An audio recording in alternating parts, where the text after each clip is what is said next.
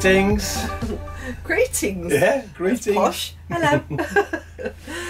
It is absolutely persisting down outside. We've had 24 hours of non-stop rain.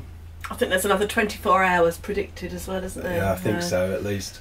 We've just come back from a walk with the dogs and everything's soaking wet. The dogs are in disgrace at the back.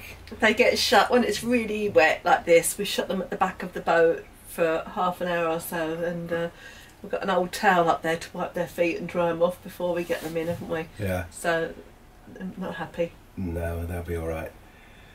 So we're back in the water. We've had a week of it, haven't we? It's been so mad. But we're really pleased with the way things have gone. We got so much more done, didn't we, than we thought we were going to do. Yeah. It was great getting out of the water, a bit nerve-wracking seeing your boat being pulled up. It wasn't lifted, it was pulled out on a winch. And it was great. It was pulled up onto blocks, I suppose about 3 feet off the ground, wasn't it? 2 or 3 feet off the ground. Yeah, a couple of feet off the ground. And we were then given some ladders to get on and off the boat. Dogs wondered what the hell was going on, didn't they, at first? You know? Yeah. Because you are, when you get to the back of the boat, you're 7 foot up, about 7 foot, I think, probably. Yeah. And it's a long way up, and you have to really have your wits about you, getting on and off the boat. Especially if you've come back from the clubhouse at 11 o'clock at night. There's Nigel, our brother-in-law, who's driven from Derbyshire to come and give us a hand for the day.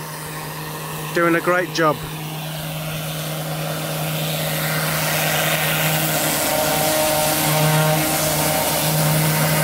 We were just going to be happy if we got the blacking done, weren't we? And a bit of sanding down of places and that. But the blacking just took no time at all, did it, really? Between the three of us, there was my brother-in-law Nigel came to help. We did make the most of it. As soon as we got out of the water, we were pressure hosing the boat down, pressure washing the boat down immediately, and managed to get the first coat of blacking on the first day. Now, I have been banned from handling a paintbrush over again. It seemed to be all right when the blacking needed doing, and I had to get up in the wind hatch and with a roller and a bit of blacking. You're all right. But I'm not allowed to have any red paint on my brush now. No way, no way. It's fine. Yeah, I think you engineered that. Look at this.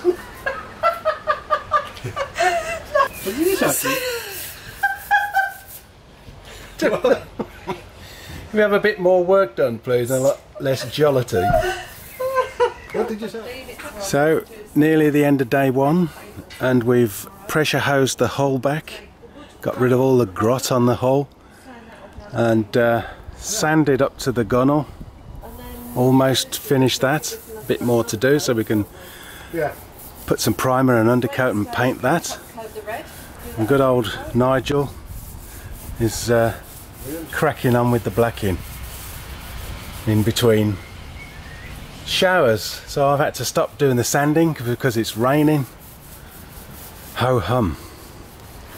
So come round the front at the bow, and we've sanded down where the old name was, Tway Blade. And you can see it's obviously been painted on twice in the past.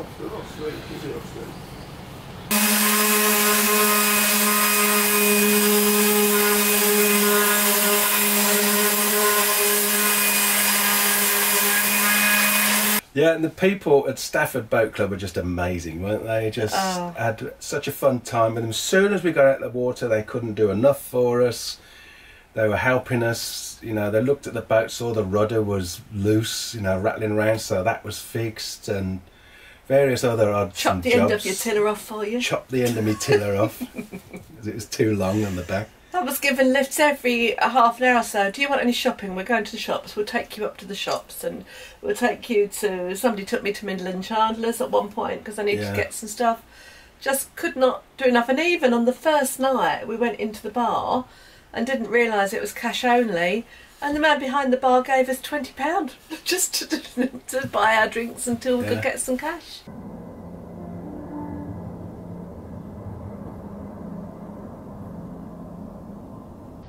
Day 2 of the boat in dry dock, and we're really pleased with the progress we've made.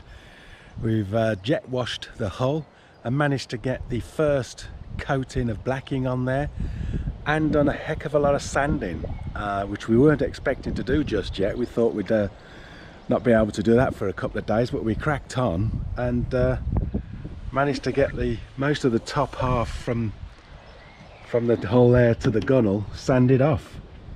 And there's certain areas that need going over again, but we're not going down to the bare metal all the way along, just doing what we can, make it look a lot better and cleaner.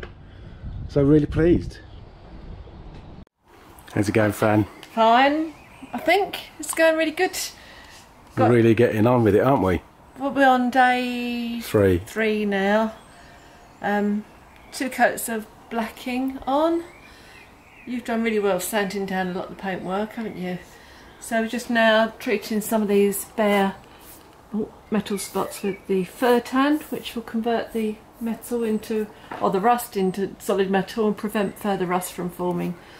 And it looks like this, when it's been treated, it turns it black, doesn't it? So it's ready to be wiped over with a cloth and put primer on.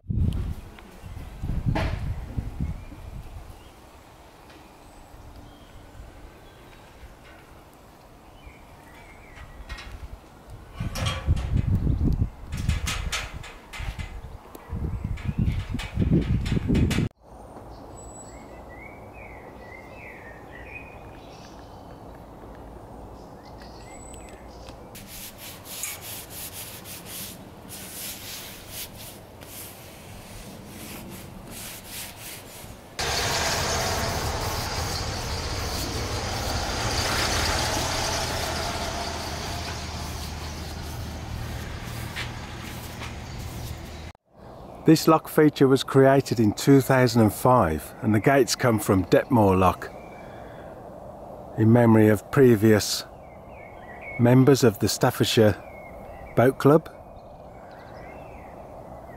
But look at this. Wow.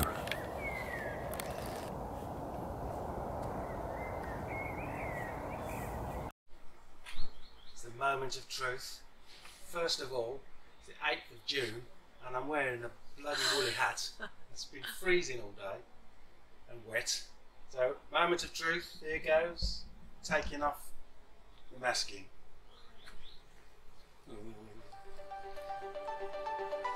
Oh wow. Look at that, up your tips, Tom.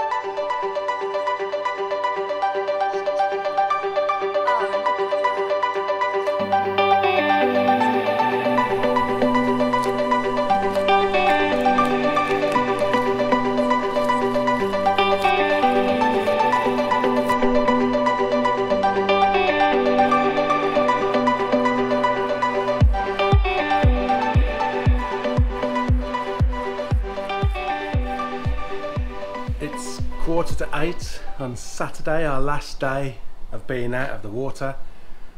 The sun's got the audacity to shine now after 2 days of rain non-stop. Anyway, got a roller in my hand. I'm gonna black another coat below the waterline, just for my own peace of mind, and that's it. The boat's going back in the morning. But all's not lost, because good old Francis just bought me a glass of wine. Cheers.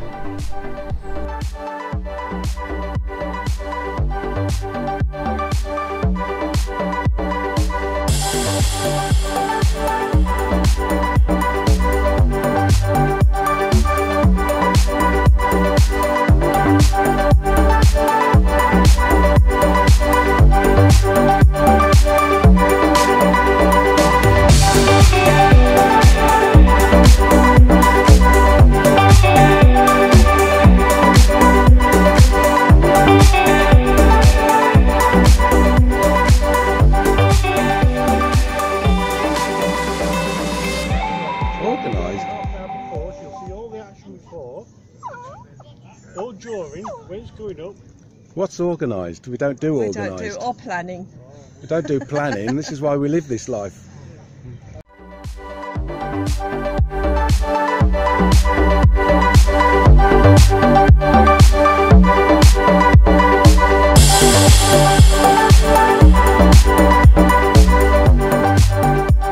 So that's it, that's all we've been up to, which is quite a lot actually, isn't it, really? Thank you for watching. So give us a thumbs up. Hit the subscribe button. Or a thumbs down if you need to. If you should. And also hit that little bell icon by the side of subscribe that will notify you when a new video comes up. Okay. So thanks for watching. Thank you. Catch you next time. Bye.